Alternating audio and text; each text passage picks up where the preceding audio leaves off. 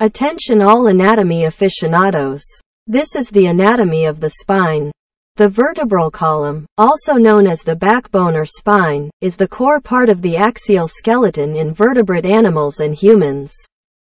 The vertebral column is the defining characteristic of vertebrate endoskeleton, in which the notochord, or a flexible collagen-wrapped glycoprotein rod, found in all chordates, has been replaced by a segmented series of mineralized irregular bones, or sometimes cartilages, called vertebrae, separated by fibrocartilaginous intervertebral discs, the center of which is a notochord remnant.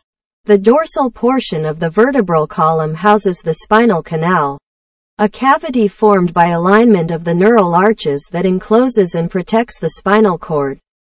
The human vertebral column is one of the most studied examples, as the general structure of human vertebrae is fairly typical of that found in other mammals, reptiles and birds.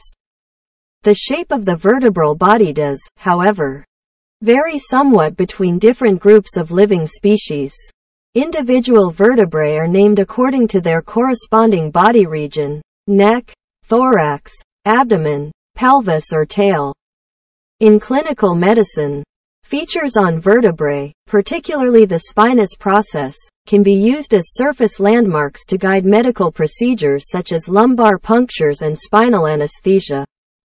There are also many different spinal diseases in humans that can affect both the bony vertebrae and the intervertebral discs, with kyphosis, scoliosis, ankylosing spondylitis, degenerative discs and spina bifida being recognizable examples.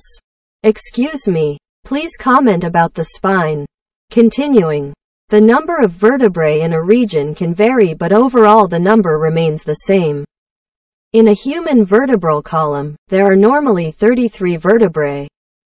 The upper 24 presacral vertebrae are articulating and separated from each other by intervertebral discs, and the lower 9 are fused in adults, 5 in the sacrum and 4 in the coccyx, or tailbone. The articulating vertebrae are named according to their region of the spine. There are 7 cervical vertebrae, 12 thoracic vertebrae and 5 lumbar vertebrae. The number of those in the cervical region, however, is only rarely changed, while that in the coccygeal region varies most, excluding rare deviations. The total number of vertebrae ranges from 32 to 35. In about 10% of people, both the total number of presacral vertebrae and the number of vertebrae in individual parts of the spine can vary. The most frequent deviations are 11 and, rarely 13, thoracic vertebrae, 4 or 6 lumbar vertebrae, 3 or 5 coccygeal vertebrae and, rarely up to 7. There are ligaments extending the length of the column at the front and the back, and in between the vertebrae joining the spinous processes, the transverse processes and the vertebral laminae. The vertebrae in the human vertebral column is divided into different regions, which correspond to the curves of the vertebral column. The articulating vertebrae are named according to their region of the spine. Vertebrae in these regions are essentially alike, with minor variation.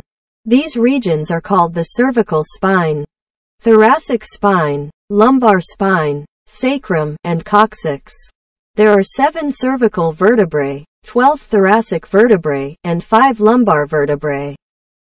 The number of vertebrae in a region can vary, but overall the number remains the same. The number of those in the cervical region, however, is only rarely changed. The vertebrae of the cervical, thoracic, and lumbar spines are independent bones and generally quite similar. The vertebrae of the sacrum and coccyx are usually fused and unable to move independently. 2 special vertebrae are the atlas and axis, on which the head rests. A typical vertebra consists of 2 parts, the vertebral body and the vertebral arch. The vertebral arch is posterior, meaning it faces the back of a person. Together, these enclose the vertebral foramen, which contains the spinal cord. Because the spinal cord ends in the lumbar spine, and the sacrum and coccyx are fused, they do not contain a central foramen. The vertebral arch is formed by a pair of pedicles and a pair of laminae, and supports 7 processes, 4 articular, 2 transverse, and 1 spinous, the latter also being known as the neural spine. 2 transverse processes and 1 spinous process are posterior to or behind the vertebral body. The spinous process comes out the back, 1 transverse process comes out the left, and 1 on the right. The spinous processes of the cervical and lumbar regions can be felt through the skin. That's all for now. Thanks for listening. Please comment and subscribe for more anatomy. Goodbye.